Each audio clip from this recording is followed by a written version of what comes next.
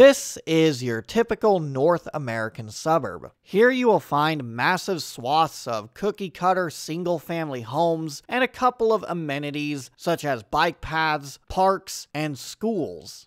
There is an overwhelming monotony to suburbs. They all look and feel like this. Personally, I find these communities to be rather dull and lifeless. The only people around are either walking a dog, doing yard work, riding a bike, or jogging. There aren't a whole lot of activities that draw outsiders to the area or provide residents a reason to stay within the suburb.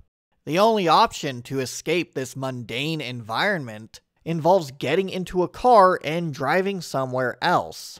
Walking to a more desirable location is not much of an option because some suburbs lack sidewalks entirely. Even if it does have sidewalks, there are a lot of windy, maze-like streets with many dead ends, which makes short distances feel a lot longer to traverse. It may also require crossing busy roads, leading to perilous journeys just to get out of the suburb. When it comes to riding a bike, the bike paths are really only there for recreational use. They aren't useful for a commuter trip or running errands because they don't take you anywhere in particular. Owning a car is a requirement for everyone who lives in the suburb. If anyone is dissatisfied with suburban living, it can be hard to pinpoint why, especially since a lot of suburbs share these exact same traits. Part of the issue lies in Euclidean zoning. In the United States, residential, commercial, and industrial developments are built separately from each other. Similarly to a game of SimCity or City Skylines, different parcels of land are assigned to residential, commercial, and industrial buildings, and that's the only thing that can be developed on those parcels. There is nothing wrong with Euclidean zoning as a concept. It is a good idea to separate developments with incompatible land uses. The issue is, throughout the United States, residential and commercial businesses are built completely separately from each other, as if there is no value in integrating grocery stores, restaurants, cafes, bars, bakeries, and other kinds of compatible businesses within the residential community. Every single time someone has to run errands or wants to perform an activity that is not provided by the few amenities within the suburb, they have to get into their car and drive to the nearest strip mall, box store, or outlet mall that actually has what they are looking for. When they arrive, they are met with a sea of asphalt in front of several familiar franchise establishments. These are unpleasant places that nobody really wants to spend time in. You just go there, buy your thing, and go home.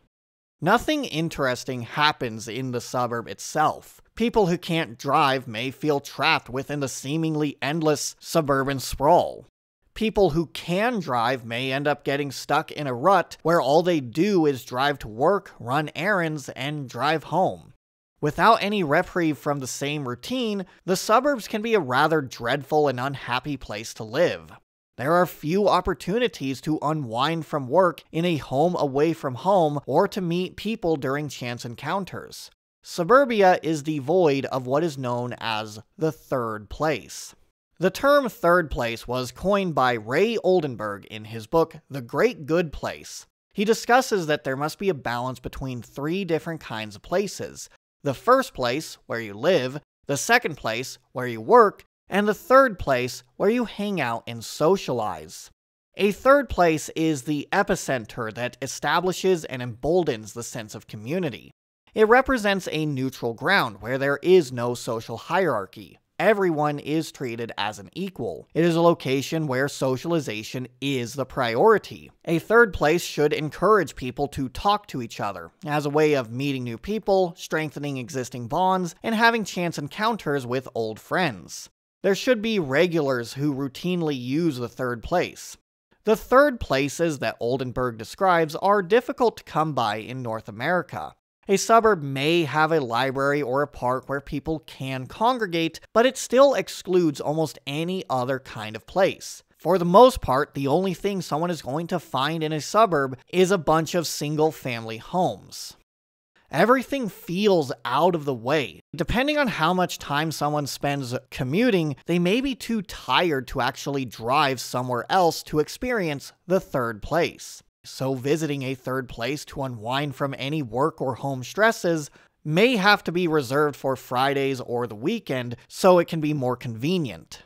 In the meantime, suburbanites may have to settle for watching TV, playing video games, or socializing using social media. Technically, social media platforms and online multiplayer games may be able to function as a third place. However, studies have shown that prolonged use in social media websites, particularly Facebook, result in worsening mental health. In addition, online forums only need one person to have a bad day to act as a troll and to derail the entire conversation. It's a spiral of negativity. Just one person waking up cranky can create a spark, and because of discussion, context, and voting, these sparks can spiral into cascades of bad behavior. Bad conversations lead to bad conversations, people who get downvoted come back more, and comment even worse. The internet allows bad behavior to flourish because there are no social consequences for it. Someone could be a troll one day and come back to the same forum or website under a different username and act as though nothing happened. It requires far more moderation to keep online discussions healthy than in-person discussions. Social media can function as a third place, but it does not quite provide the same sense of community or hospitality as a physical location. Without there being many accessible third places, people are more likely to experience loneliness during childhood. Children who grow up in car-dependent suburbs do not have the independent mobility to bring themselves to libraries, parks, friends' houses, or other places where they could socialize among their peers. Either they have to beg their parents for a ride, or stay at their house all day. So they have fewer opportunities to participate in extracurricular activities or general socialization and play. Not being able to explore the neighborhood and form bonds with the community has been observed to cause an increase in loneliness and more fear of crime. The study, Current Fear of Crime, Sense of Community, and Loneliness in Adolescents, analyzed 789 participants and found when children are allowed to play and socialize in public places on their own, they generally have a greater sense of community and less fear of crime. Essentially, there is a feedback loop where being able to play in public places without parental supervision reduces the fear of crime, reduces the fear of loneliness, and increases the overall sense of community. People feel more connected with one another. In a suburban environment, children are isolated from the rest of the neighborhood, and they are given fewer opportunities to explore their community on their own. So they end up having fewer friendships, they feel lonelier, and the general distrust to the community that they don't know about may manifest into a fear of crime. The feeling of loneliness may not even go away upon entering adulthood. A national study published in 2019 showed that 39% of high school seniors said they often feel lonely in 2017, an increase from 26% in 2012. 38% of high school seniors also often reported feeling left out in 2017 compared to 30% in 2012. The study also noted that adolescents spend less time interacting with peers, including getting together or socializing with friends, going to parties, going out, dating, and going to movies.